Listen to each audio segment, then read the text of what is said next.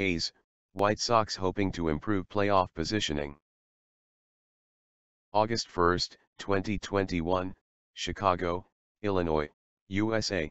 Chicago White Sox starting pitcher Jimmy Lambert, 58, delivers a pitch against the Cleveland Indians during the first inning at Guaranteed Rate Field.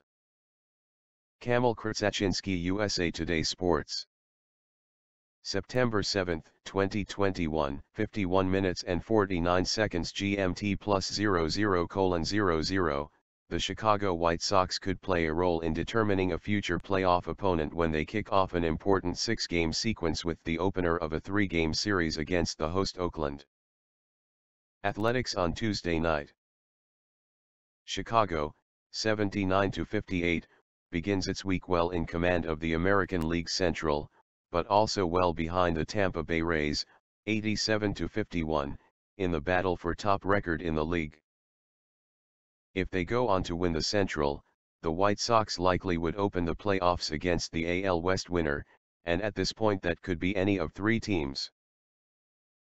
Coming off 3 straight losses at Toronto, the A's, 74-63, will take the field Tuesday as the third-place team in the West, chasing the Houston Astros and Seattle Mariners.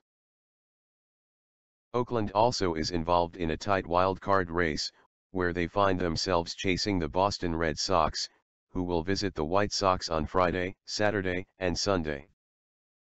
The last time the White Sox visited Oakland, a 2-1 series win by the A's vaulted them into the second round of the AL playoffs last October while ending Chicago's season. The A's had gotten into the 2020 playoffs as the AL West champions, while the White Sox were a wild-card entrant. The clubs met in a rematch last month in Chicago, with the White Sox taking 3 straight before losing 5-4 in the series finale. The opener of the Oakland portion of the season series is expected to be a matchup of rookie right-handers. James Kaprielian, 7-4, 3.87 ERA, has been announced as the Oakland starter, while Jimmy Lambert, 0-1, 9.00, was promoted from AAA on Monday and likely will be the guy who replaces injured Lucas Giolito for Chicago.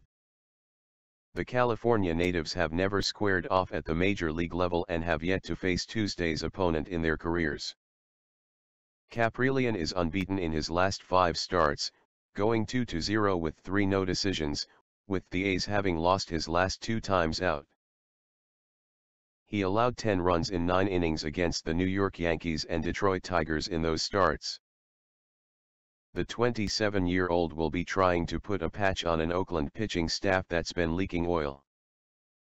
The A's allowed a total of 43 runs in the final 5 games of their just completed 2-4 trip. I think the best part of our season is yet to come. I really do, A's manager Bob Melvin boasted after Sunday's 8-0 drubbing by the Blue Jays.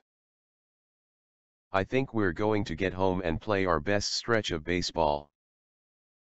I think we're going to get on a run before the season's over.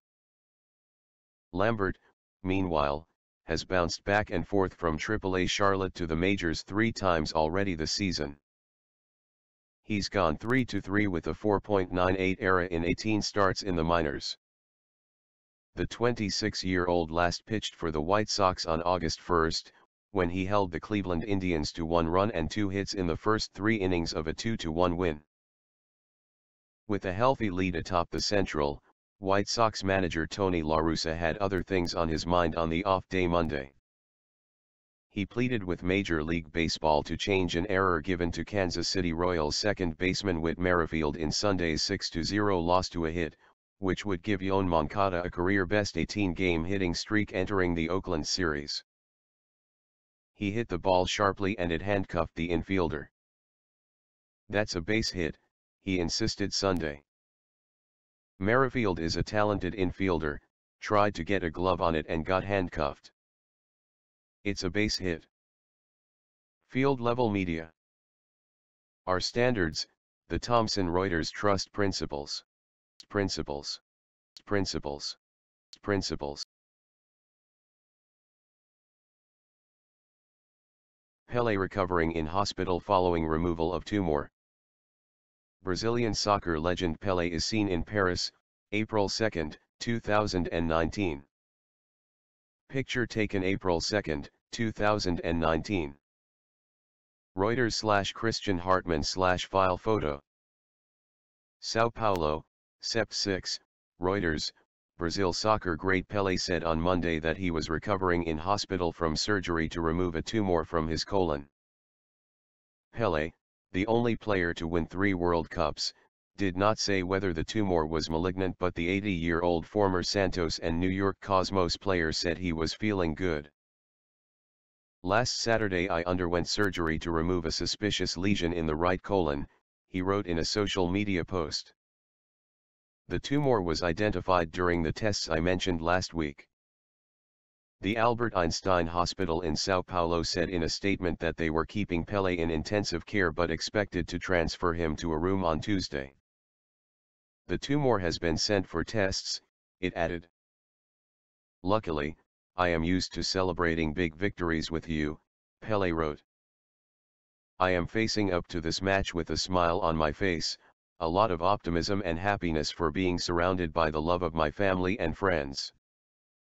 The news came just hours after a Brazilian news outlet said Pelé had spent 6 days in hospital after going in for his annual medical. It also came days after Pelé refuted reports he had fainted and 18 months after his son Edinho said his father was depressed, something the star quickly denied. Pelé was famous as a player for rarely getting injured, but he has suffered from hip problems for years and cannot walk unaided. His public appearances were already being cut before the COVID-19 pandemic, and since then he has made few unnecessary forays outside his house near Santos. Reporting by Andrew Downey and Leonardo Benissato, editing by Ed Osmond and Ken Ferris. Our standards, the Thomson Reuters Trust Principles.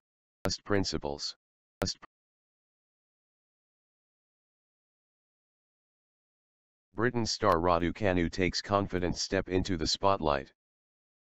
September 6, 2021, Flushing, New York, USA. Emma Raducanu of the United Kingdom hits to Shelby Rogers of the USA on Day 8 of the 2021 US Open Tennis Tournament at USTA Billie Jean King National Tennis Center. Robert Deutsch, USA Today Sports. New York, Sept. 6, Reuters. Her US Open journey isn't over, but Emma Raducanu has already written herself into the history books, reaching her first Grand Slam quarter-final to take up the mantle of British tennis. With Grand Dame Virginia Wade looking on from the stands, the 18-year-old thrashed American Shelby Rogers 6-2, 6-1 inside the famed Arthur Ashe Stadium on Monday, becoming the youngest British woman in the Open era to reach the final 8 at Flushing Meadows. She did it the hard way, packing in a grueling competitive swing through the United States that included stops in San Jose and Chicago before arriving in New York, where she put in an extra week's worth of work in qualifying rounds. Competing in only her second Grand Slam draw, her scorelines have been remarkable by any standard. She has yet to drop a set and has only lost 15 games across 4 matches. 2 months after she reached the Wimbledon 4th round, rocketing to stardom. Her performance has captivated the New York spectators, who couldn't help but cheer her on even against their fellow American Rogers on Monday. I was really grateful to have actually received quite a lot of support out there on Ashe, playing an American. I could hear a lot of chants, like people saying, "Come on, Emma," and my name, she told reporters. That meant a lot to me to have received that amount of support out on Ashe. She's only the 3rd qualifier to reach the women's quarterfinals at Flushing Meadows in the Open era, after she was forced to retire at Wimbledon in the 4th round due to breathing difficulties. Read more. The saga at the All England Tennis Club saw British sports personalities including Andy Murray leap to her defence after some suggested she couldn't handle the pressure, and Raducanu said Monday she long admired the 3-time Grand Slam winner. Read more. Andy is such an inspirational person to look up. The amount that he's achieved, the amount he can do with his racket and skill. To have him sometimes believe in me, support me, I think it means a lot to have had someone like that, she said. Also today had Virginia Wade in the front row. I saw her, spoke to her a little bit after the match. It was just really cool to be able to speak to such legends, get their tips on a couple things. She's kept in touch with her friends back home since leaving school this summer and embarking on the more than 6-week-long journey, after parting ways with prominent coach Nigel Sears after Wimbledon in favor of her youth coach Andrew Richardson. I've known Andrew since I was 9 years old, she said in an ESPN interview. It gives me that sense of reassurance. The partnership appears to be working as Raducanu has proven lethal from the baseline and the net. She will need that agility to advance past Olympic champion Belinda Bencic, the 12th-ranked Swiss who is competing in her third US Open quarter-final. She has a lot of experience on the tour. She's in great form, said Raducanu. I'm also feeling good about my game, also confident with the amount of matches I played. I feel like I'm building with each one. Reporting by Amy Tenery in New York, editing by Stephen Coates. Our standards, the Thomson Reuters Trust Principles. Principles. Principles. Principles. Team Europe beat US 15-13 to retain Solheim Cup. September 6, 2021, Toledo, Ohio, USA. Leona Maguire of Team Europe hits her tee shot on the second hole during competition rounds of the Solheim Cup golf tournament at Inverness Club. Aaron Doster, USA Today Sports. Toledo, Ohio, Sep 6, Reuters. Matilda Casteran sank a final hole putt to ensure Team Europe retained the Solheim Cup before they went on to edge the United States 15-13 at the Inverness Club on Monday and win. For only the second time on American soil. The Finn steered in a right-to-left par putt on the 18th to edge Lizette Salas as Europe kept hold of the trophy with 3 matches to complete before a half-point for Dane Emily Peterson secured victory 8 years after they last won on U.S. soil. Europe started the day 9-7 ahead and sped to within touching distance of retaining the trophy before the Americans attempted a late comeback before faltering as the pressure mounted. In the end, both teams won 5 singles with the other 2 halved. Peterson sank a birdie on the 18th with the last stroke of a gripping day's golf as Europe triumphed, but celebrations were already underway after Casteran finished one up over Salas.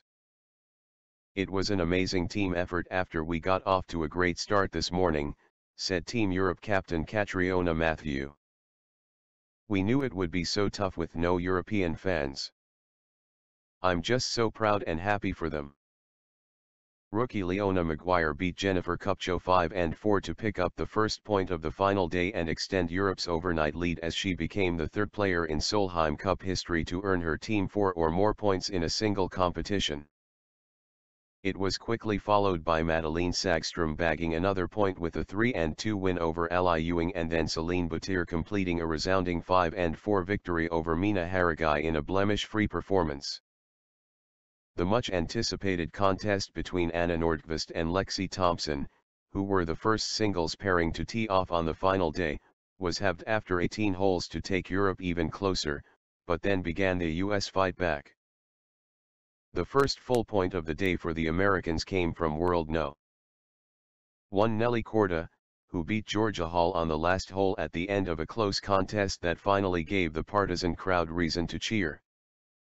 Home momentum faltered as Austin Ernst missed a short birdie putt on the last and halved with Nana Coerst-Smadsen, but then Megan Kang and Brittany Altomari revived American hopes to reduce Europe's lead to 13-11. Kang, who was 6 up at one stage, completed a 3-2 win over Sofia Popov, while Altomari ended Carlotta Siganda's unbeaten singles record in the Solheim Cup with a 2-1 victory. But Salas faltered on the last to allow Casteran to spark European celebrations, and, while the Americans won 2 of the last 3 matches, Peterson's lead over Danielle Kang was big enough to survive a late mini-collapse and ensure Cup success. Reporting by Dhruv Manjal in Bengaluru and Mark Gleeson in Cape Town, editing by Parita Sarkar and Ken Ferris. Our standards, the Thomson Reuters Trust Principles. Principles. Principles.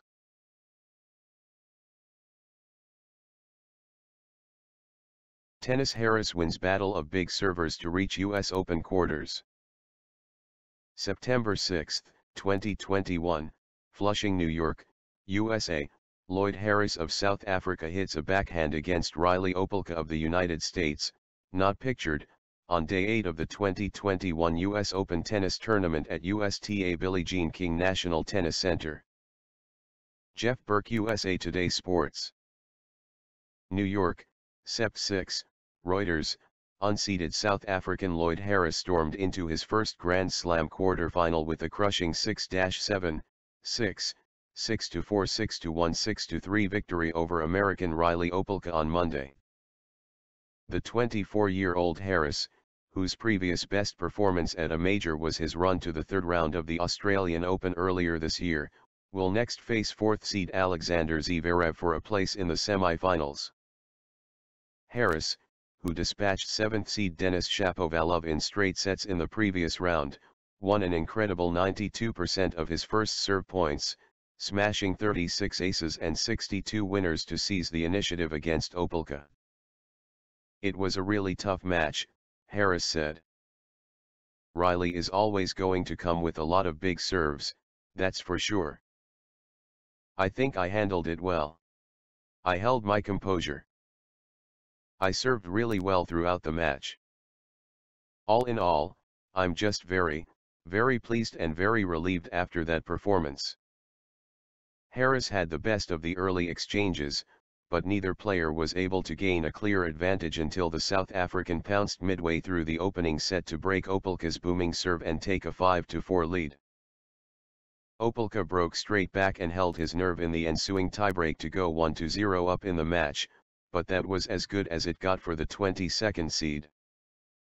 The second set stayed on serve until the very last game, with Harris getting the crucial break to level the match, before turning up the heat and pulling away from his opponent in the final 2 sets.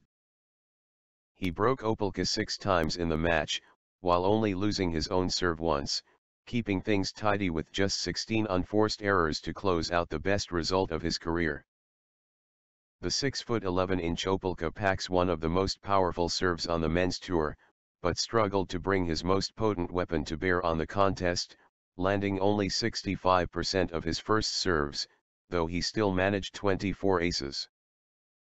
"I don't think I served my best. I actually served poorly, to be honest," Opelka said. "He served great. He was the better server. It was an uncharacteristic serving day for me. That changed the whole thing. I mean, even if it was a characteristic serving day, I wasn't going to break him much. He was serving unbelievable." This story corrects to remove reference to Opelka as last American in draw in paragraph 7. Reporting by Simon Jennings in Bengaluru, editing by Parita Sarkar. Our standards, the Thomson Reuters Trust Principles.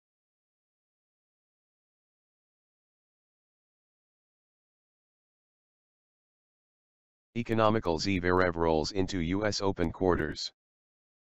September 6, 2021, Flushing, New York, USA, Alexander Zverev of Germany hits to Jannik Sinner of Italy on day 8 of the 2021 US Open tennis tournament at USTA Billie Jean King National Tennis Center. Robert Deutsch, USA Today Sports. New York, Sep 6, Reuters, Alexander Zverev eased past Jannik Sinner 6-4, 6-4, 7-6, 7, and into the quarter-finals of the US Open on Monday as the fourth-seeded German extended his winning run to 15 matches. Enjoying a summer to remember, Zverev might have difficulty recalling the last time he lost a match after tapping into a run of form that has carried him to Olympic gold in Tokyo, a Masters 1000 win in Cincinnati, and the last 8 at Flushing Meadows. The last time Zverev tasted defeat was in the 4th round at Wimbledon to Canadian Felix Auger-Aliassime, and he has not looked in danger at the US Open, rolling into the quarter-finals with the loss of one set. "I'm happy where I am, I'm happy with how things are, and I'm happy with how things were the last few months," said Zverev, who credits an improved serve as one of the big reasons behind his winning streak. "In Tokyo, all of a sudden his serve, clicked, because in Wimbledon I had a very bad serving match against Felix. That was the reason I lost. Since Tokyo it's been a lot better, but it can still be a lot better." It was another economical performance against 13th-seeded Sinner as Zverev broke the Italian once in each set while blasting 17 aces, including 2 in the tiebreak to keep the contest from a fourth set on a humid day at Arthur Ashe Stadium. For 2 sets Sinner could not break down the German's defense and failed to convert a handful of break chances. He got his only break to level the third set at 4-4 but made no further dent in Zverev's game, losing the tiebreak and the match. "He served well," said Sinner. "It's not easy playing against him. He has confidence. You know, when someone is serving well, the return game you can try a little bit. I think he fully deserved to win today." Reporting by Steve Keating, editing by Ken Ferris. Our standards, the Thomson Reuters Trust Principles.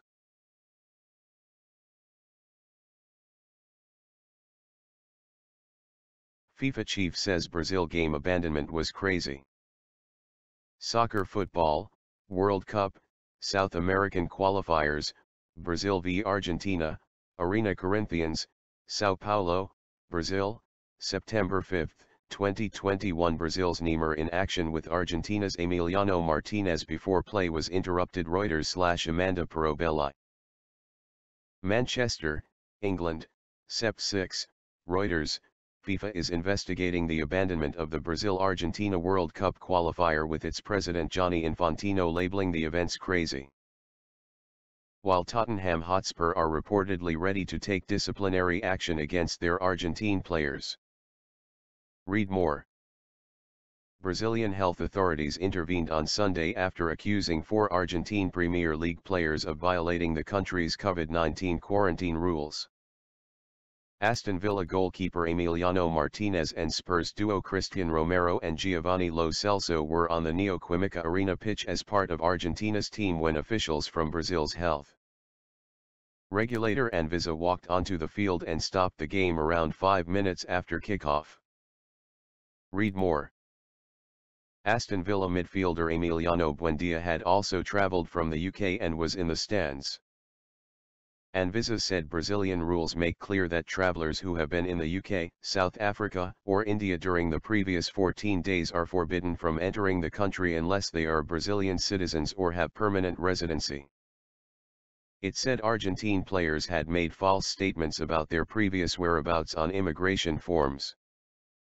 Brazil's federal police said on Monday they had opened a formal inquiry into the actions of the Argentine players who, a spokesperson said, were deported. "We can confirm an investigation has begun into the possible crime of supplying false information," a spokesperson said. Yesterday, the players were notified they must leave the country, which is the regular procedure, and statements from them were taken. The Argentina squad left Brazil together on Sunday night and flew back to Buenos Aires. FIFA said it had received reports from match officials. The information will be analyzed by the competent disciplinary bodies and a decision will be taken in due course, World Soccer's governing body said in a statement. Difficult situation. Infantino, in a video addressed to the European Club Association's General Assembly, said the situation was a reminder of the difficulties faced during the pandemic. "We saw what happened with the game between Brazil and Argentina, 2 of South America's most glorious teams," Infantino said. Some officials, police, security officials entered the pitch after a few minutes of the game to take away some players. "It is crazy, but we need to deal with these challenges, these issues which come on top of the COVID crisis." Alejandro Martinez, brother of Emiliano, said the players were due to fly from Argentina to Croatia, which is a UK green list country, later on Monday to avoid the 10-day mandatory hotel quarantine on return to the UK from a red list country. They will travel to Croatia to do their quarantine there and then go to England, Alejandro told radio station La Oral Deportiva. That was the condition set by Aston Villa.